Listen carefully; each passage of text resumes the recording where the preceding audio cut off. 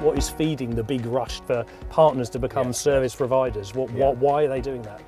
Well, I think the obvious answer to that is because they've gotta, you know, actually just being a traditional reseller is not going to allow you to survive in the future, and that sort of is obvious in a certain sense. But actually, I've had this conversation with a few of the big corporate resellers recently, and they're finding actually two things that's happening. One is actually their data center business is holding up, and in some cases growing, as well as, you know, their services and their, you know, service provider part of their business is also growing super fast. And the reason they're doing both is because they're kind of shifting who their end users are to actually selling more to the service providers themselves, and of course for their own survival are building up their own service provision as well. So it's survival, I think, is probably the first thing, and then it's actually shifting the business model to recognize that some of the customers you're now selling to are actually very different to what you've done in the past. So